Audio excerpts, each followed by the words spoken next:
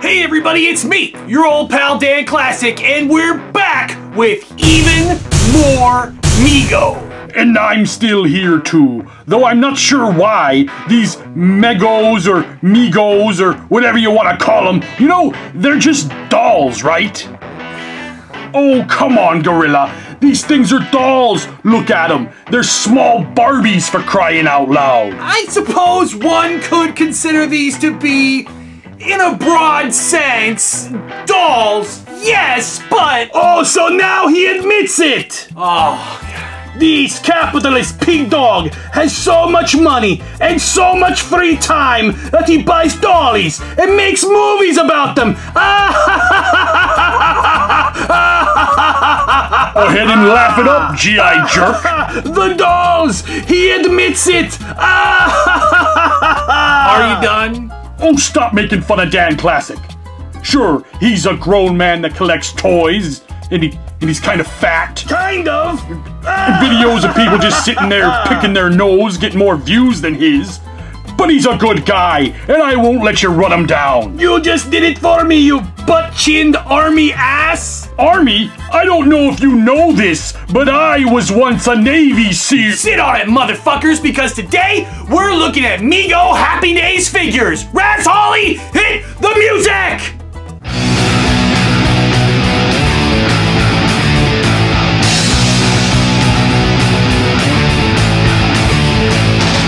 Never hear from the radio. Never hear from the TV show.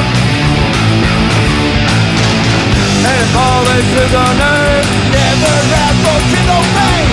What the fuck do you think we're playing? As long as we are here. And if all this is on earth, playing pop rocket is our game. Make the readers bleed all the same. Pass me another beer.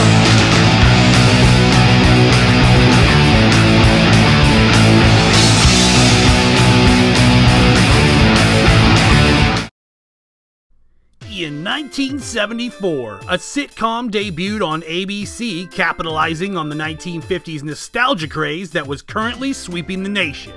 See, George Lucas had just released a movie called Star Wars? No! What the fuck would Star Wars have to do with 1950s nostalgia? It was a long time ago. The movie was American Graffiti. Made on a bet, Lucas based the story on his formative years involved in the car culture of mid-century Bakersfield, California. By the way, I don't know what it was like back then, but Bakersfield sucks now. But I digress. The movie was a hit and happened to star Ron Howard. ABC had filmed a pilot for something similar with Ron Howard and decided it was time to pull the trigger. Happy Days went on to be one of the most successful sitcoms of all time, running from 1974 to 1984. A lot of the TV tropes that we're familiar with today were ripped right from that show, even the term jumping the shark. Which this show did a long time ago. It would have to have been successful first!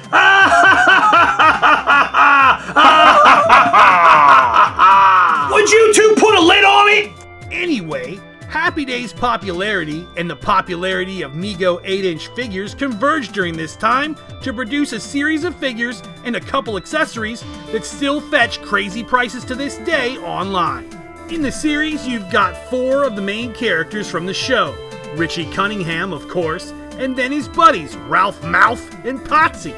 But the figure that everybody wanted was Arthur Fonzie Fonzarelli, the character for which the term breakout character was coined. They put this dude's face all up on everything, from lunchboxes to Halloween costumes and all kinds of other shit. But we're talking about the 8-inch Mego Fonzie, and this thing by the standards of the time was pretty freaking cool. And there's even more Fonzie fare. There was also a motorcycle, a jalopy, and a garage, all for the Fonz. For a guy that started out as a minor character, Fonzie became the center of the Happy Days universe, to the point where they could have just called it Fonzie Days and been done with it. Anyhow, these figures go for stupid money online, and for some reason, I guess Happy Days Mania is still running wild. I was able to score all 4 just in time to make the video, so let's check them out. Okay, let's start with Richie Cunningham. I have this Richie Cunningham carded figure from 1976. Let's take a look at the art on the front of the box. Just to start here, we have the Happy Days logo, accompanied by a jukebox. If you're not sure what a jukebox is, you know what? Ask your dad. Then we're gonna take a look here. Notice something right here. This is an unpunched card, and you know exactly what I'm gonna do with it. But before we do that, we're still looking at the box. It says recommended for children over 3 years old, fully posable 8-inch figure Richie. It doesn't say Richie Cunningham. But first, let's continue to take a look at this package. Trademark designates trademark of Paramount Pictures Corporation, 1976. Manufactured exclusively by Mego Corp, New York, New York, 10010, made in Hong Kong. And we have the Mego Corp logo right there.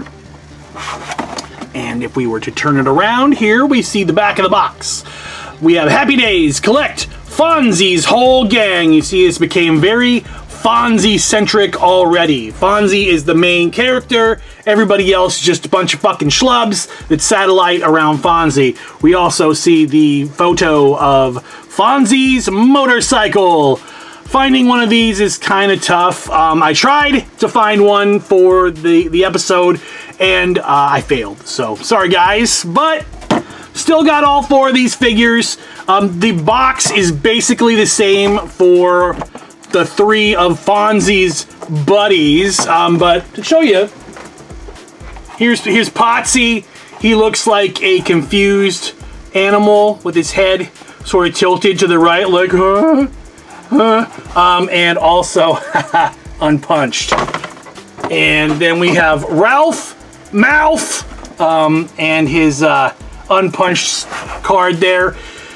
So it's actually Ralph Malph, M-A-L-P-H. I didn't know this till just recently, or M-A-L-F, but I know it's M-A-L some shit, because I always thought it was Ralph Mouth, like he was a mouthy fuck. But you know what? Sometimes I'm wrong. And okay, and finally, we have the Fonz. Happy Days, Fonzie, in the Fonzie font right there. It says recommended for children over 3 years old. This is kind of like a cool box. Like it has this open up thing. It has the photo of the Fonz. Back in the day when you bought these, you didn't know what it looked like on the inside. It was completely covered and a mystery to who bought the thing. Except, here's a picture of the actual toy on the back. And you have directions to how to make Fonzie do a thumbs up. He's got an action figure. God damn it. Look at this thing. All right, I'm going to get upset later when we see the new Fonzie, but I'm going to save that. Just keep in mind. Keep that in mind. So let's read the box. Let's just look at the box before I get too upset. Happy Days Fonzie. To make the Fonz do a thumbs up, position arms and hands. Just flip his movable thumbs up for the Fonzie, trademark, look. Fonzie's trademarked. Press lever down and watch Fonzie, trademark, in action. He puts the thumbs up, roll up jeans for that Fonzie look. 1976 Paramount Pictures Corporation, manufactured in the colony of Hong Kong, Mego Corp, New York, New York, 10010. Happy Days Fonzie 8-inch action figure. Inside, we open it up like a book. Recommended for children over 3 years old, with moving arm mechanism for that true Fonzie action. Just like on TV, folks. It's an 8-inch action figure, shows in front of the motorcycle. Makes you wish they made a motorcycle, and they did! So imagine getting this as a little kid in the height of Fonzie Mania, and how exciting it would be.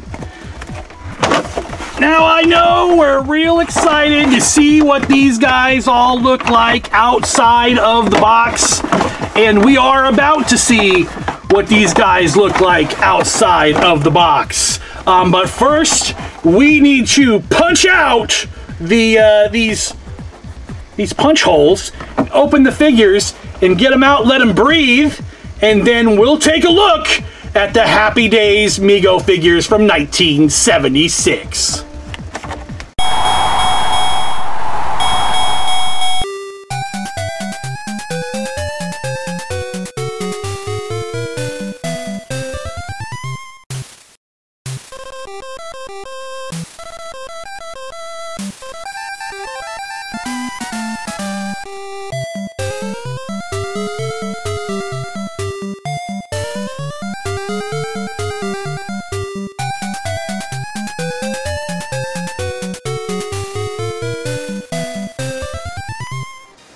So let's start with Richie Cunningham. He's got his little khaki pants, his black shoes.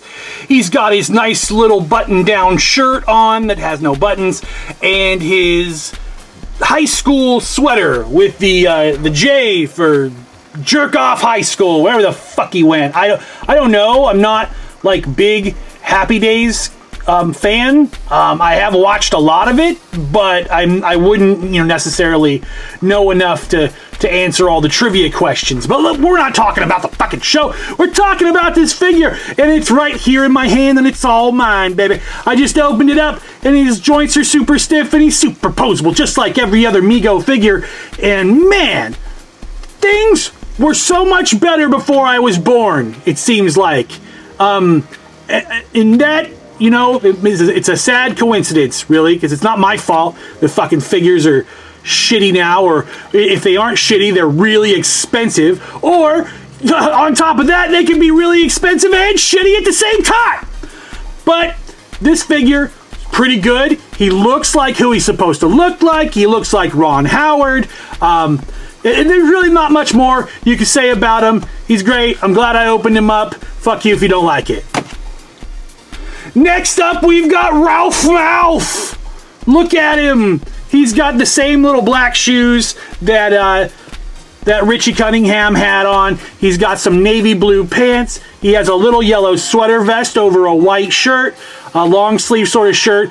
He's got a 1970s fucking collar because the show was made in the 1970s, and by the time the show was like over or like in the later seasons, like they weren't even trying to make it look like the 50s anymore. Everybody had like fucking blow drying hair, and they looked all super 70s.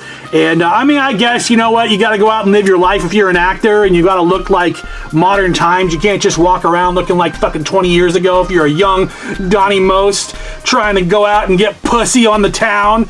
But there you go. Here he is, Donnie Most from fucking Happy Days. Ralph Mouth. Ralph the Mouth, because he's always blowing Fonzie. And there's fucking Potsy, who was the last one to arrive. Also fresh out of the box, super stiff joints.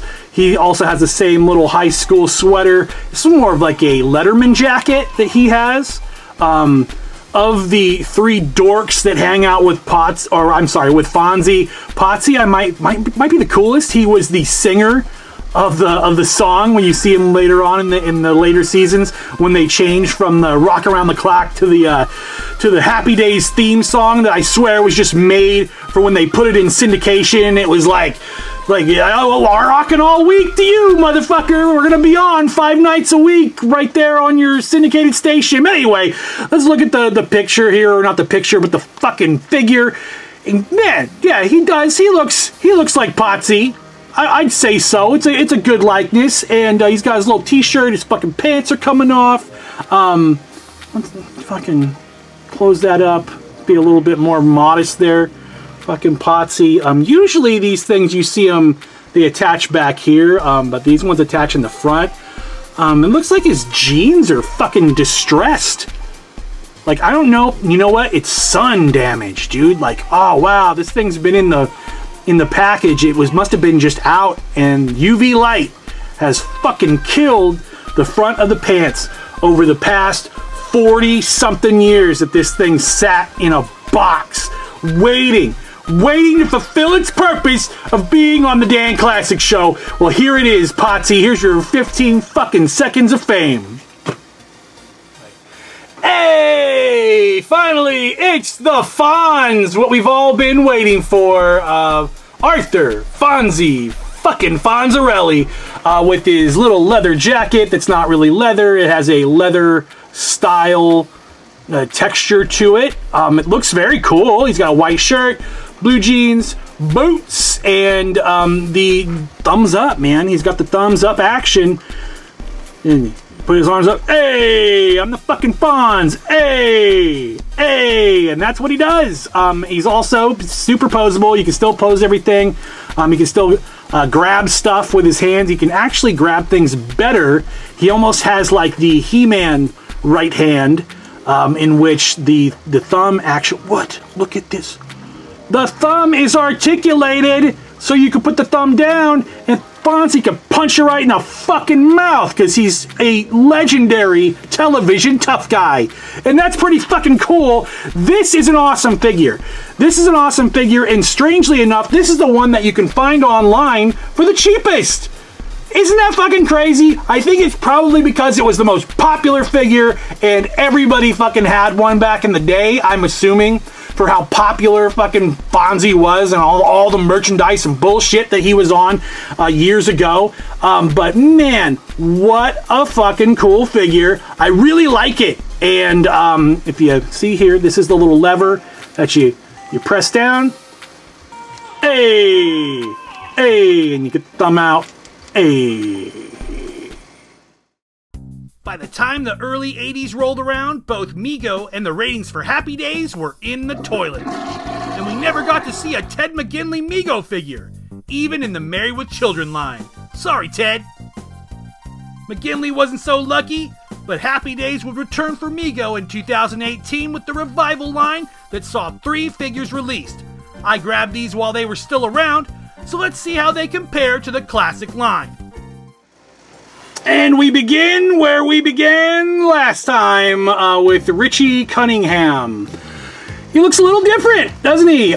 Skin's a little lighter. I don't know if that dark skin that you see on some of the Megos, the Star Trek Megos, and now these Megos that I just got, these Happy Days ones, they look really tan.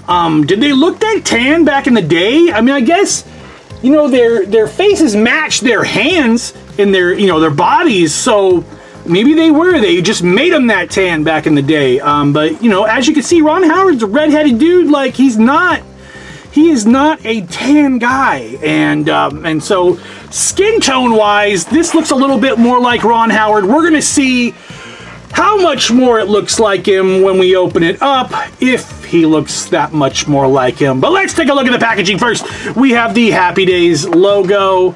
Says his full name, Richie Cunningham. It's part of the TV Favorites line. Classic 8-inch figure. This is not the classic 8-inch figure. This is a modern 8-inch figure. And we have him saying, sit on it. Did he the one that said sit on it? Sit on it, Richie. Sit on it, Mel. Sit on it, Howard. Sit on it, Kirk. Sit on it, Marvin. Richard? Yeah? Go to the field and sit on it. Sit on it, Spike. Bob Hope can sit on it. Sit on it, Fonzie. Hey! Maybe he did say sit on it. Maybe everybody said sit on it. Was he the one that said kiss my grits? Oh, wait a minute, that was a different show. Anyway, Richie, Fonzie, and Chachi are the listed figures on the front of the box here. That actually changes depending on what figure you're looking at, and we're going to see that here in a minute. But first, we'll see that he comes with a milkshake.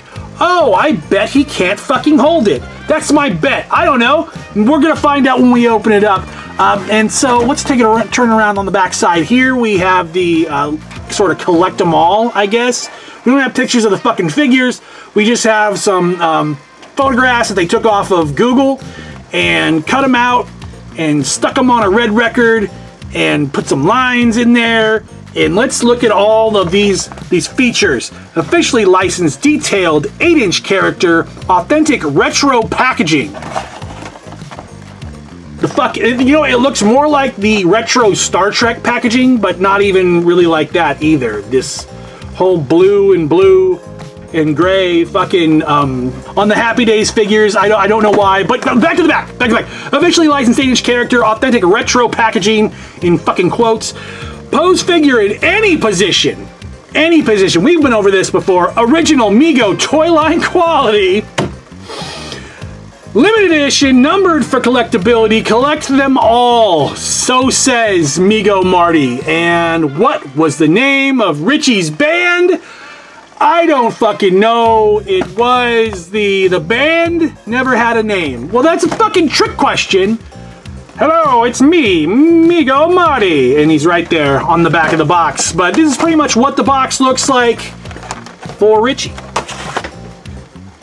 So instead of Potsy or Ralph Mouth, we get Chachi Arcola, and you can see his fucking feathered 1970s blowout hairdo. Later character that comes on later on, he's Fonzie's nephew, and we have his catchphrase, where, I'm baby Chachi. Right? Just like on the show, right guys? Here's what we all been waiting for. It's Arthur, Fonzarelli, just Fonzie, all lowercase. TV favorites, classic 8-inch figure. And as you can see, we've got a little bit of difference on the front of the box already. Fonzie, Richie, and Joni? I don't remember there being a Joni figure in this line. If you remember, please let me know. Please let me know in the comments. I'm sure one of you does. And we can all learn something in the comments on a Dan Classic video. Imagine that. He comes with a comb that will immediately be lost. This thing is going behind my desk and I will never fucking see it again. I might fucking breathe in too heavily and inhale the fucking thing. It'll just disappear. It's so fucking small. I mean, and why? Why even fucking go to the trouble of making this shit? Fucking, because it's, dude, there's no point. You can't really hold it on the back of the box. It has the same shit, except, hey, what the fuck is Aaron Moran doing back here? Where the fuck is my Aaron Moran figure? Where's Joni? So we didn't get a Joni figure, we got a Chachi figure. I don't know, maybe we did get a Joni figure and I just never saw it. There he is, there's the Fonz. We're gonna open these fucking things up and see what they look like on the inside. Let's do it right now.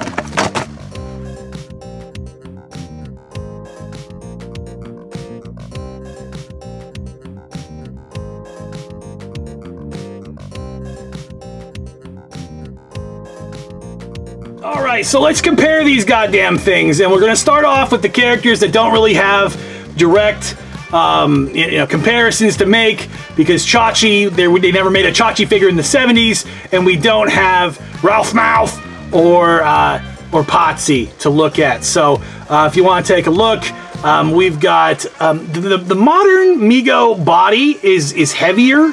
It seems a little sturdier.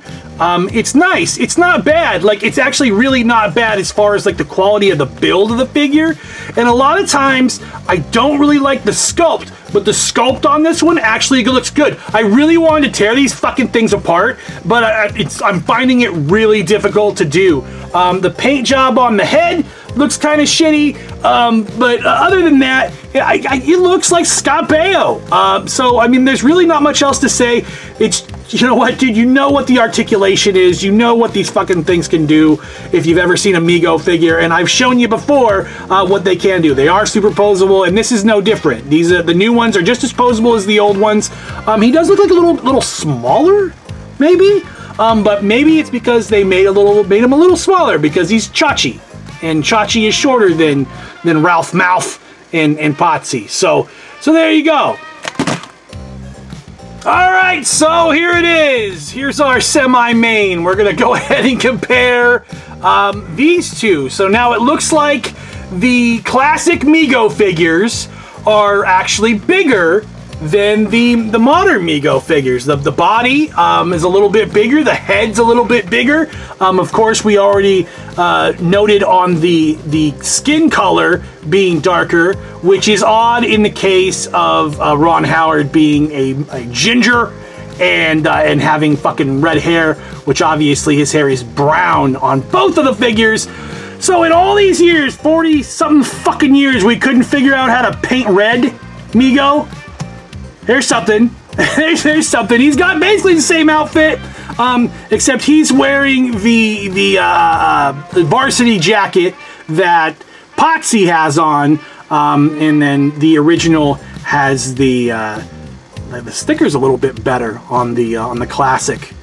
Classic Richie has the better, but pretty much the same. It's like we put a little rubber band around this, so there's some more packaging. Yay! I love packaging. All right, so yeah, shirt. It's got a little bit of Farmer John going on. This one, all right, fucking, we got a little bodybuilder Brad going on with this one, but I guess it wasn't really made to be opened up. But I guess you don't have a fucking choice. And they put fucking, when you put, goddamn, I wanted to like the old ones better. Anyway, he has sleeves, so plus points for fucking New Richie. New Richie, his body's a little heavier, he's a little easier to pose, and these are both fresh figs right out of the box. Now these have been sitting around for 40 years, 40 plus years, so, you know, maybe a little deterioration has happened, but, you know, the look of them is, they look almost exactly the same. It's almost like they took the exact same sculpt and just scaled it down slightly. Let's take a look at accessories. Remember these milkshakes?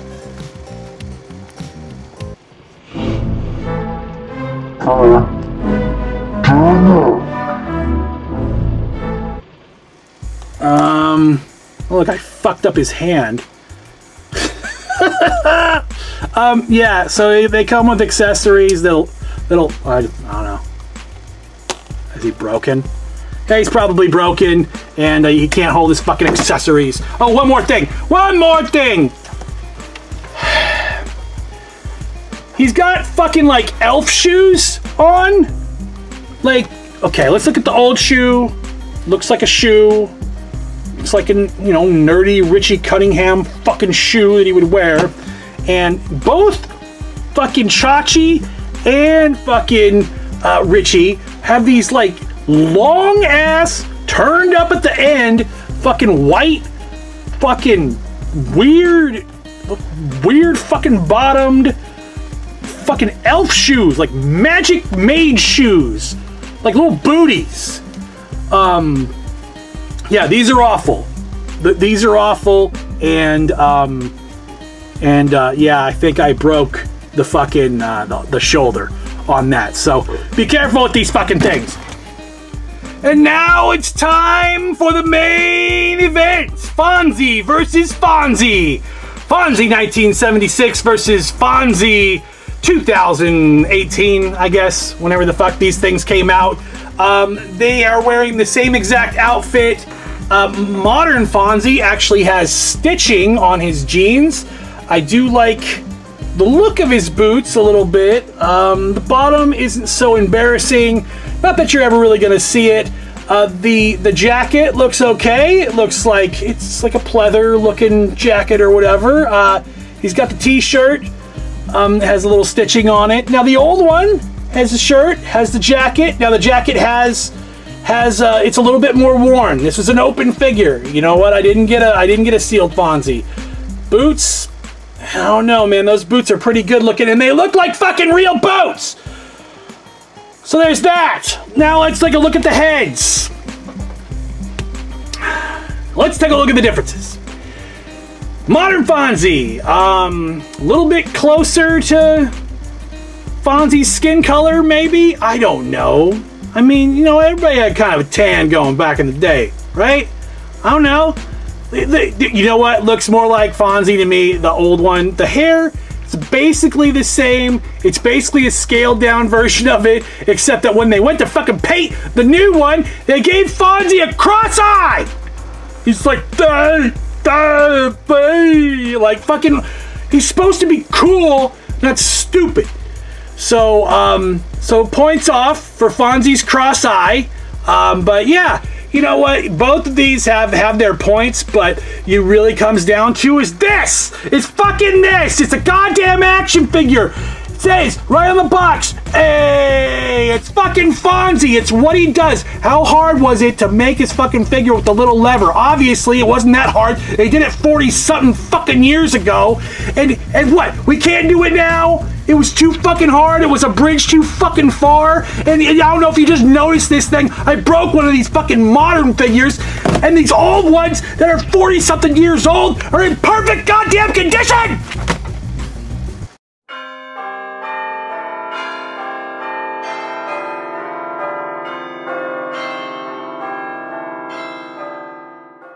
They didn't really think of what they were gonna do with these fucking hands. They just made hands. They're like, oh, they'll look like hands, and they do. They do look like hands. You're right. You're right. I'm not gonna argue that they look like hands. He's got sleeves on his shirt. Let's see this old one. Of course not. Of course fucking not. I mean, it makes more sense for Fonzie to wear a sleeveless shirt, but still, we know he had a regular T-shirt back in the day. So, yeah, there's points for both of them, but still, you gotta give it up for the original. Hey! When I first saw these revival figures on the shelves, I was stoked that Mego was back in action. Sure, I noticed the quality wasn't so hot, but it had been so long since I'd seen an original Mego 8-inch figure, I figured they always looked like that. Truth is, the figures made in the 1970s, with all the disadvantages of technology and experience, were leagues better than their modern counterparts. And that's not nostalgia talking or anything. I didn't grow up with these. In the end, I'll say the same thing I said about the Married with Children figures. They're just okay. And I believe maybe a little bit more effort could have been put into these, instead of shelling out for every goddamn license under the sun, than crapping out a limited run of subpar figures. So that's Mego Happy Days, everybody! Did you grow up with the old ones? Did you pick up the new ones? Do you like to play with dollies? Dollies! Anyway, we'll see you next time on the Dan Classic Show. Raz Holly, hit the music!